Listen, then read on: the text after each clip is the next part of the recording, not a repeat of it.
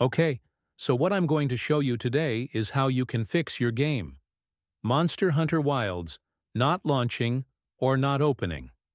Okay, now this actually is happening to a lot of you, and I'm going to show you a couple of things that actually work for me. Alright, now the first step that you can do is very easy and it's just to restart Steam. Okay, so you can just exit Steam and run it as an administrator. Okay, that's something that you can do.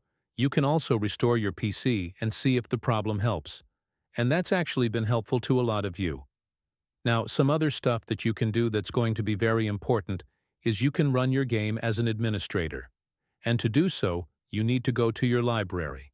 And you need to right-click in your game in Monster Hunter Wilds. And now you need to go to Manage. And you need to go to Browse Local Files. Okay, now you want to go to this file, which is the main file for the game, Monster Hunter Wilds. Now you want to right-click, and you want to go on Show More Options. And you want to go in Properties, and you want to go in Compatibility. And here, you want to click on Run this program as an administrator. And this is going to make sure, actually, that you have all necessary permissions to run this program, and that Windows doesn't recognize this as an external OSN virus. Okay, just click on Apply and check on. Okay?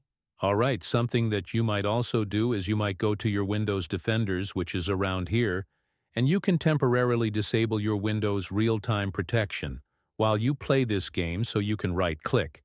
And you can go to your security dashboard, and now you can go to your virus and threat protection.